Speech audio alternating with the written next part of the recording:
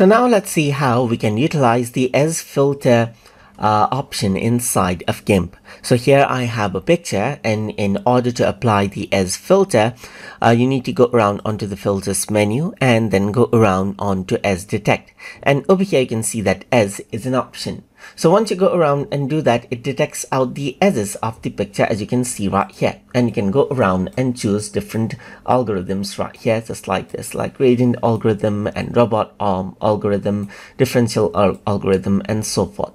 And over here you can change around the amount of the algorithm as well, just like this. And over here there's like border behaviors, like right here as well.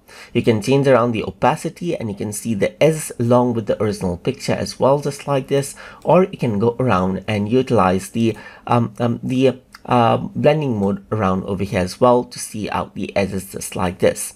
So you can go around and see the before and after right here, just like this, and work around with the opacity to get the result that you want, to get that sweet spot, and see the split view right here to see the before and after, just like this as well.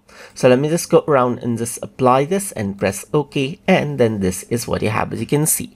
And this is how you can apply as filter inside of GIMP. So I hope you guys learned something as always, and as always, please like, comment, share, and subscribe.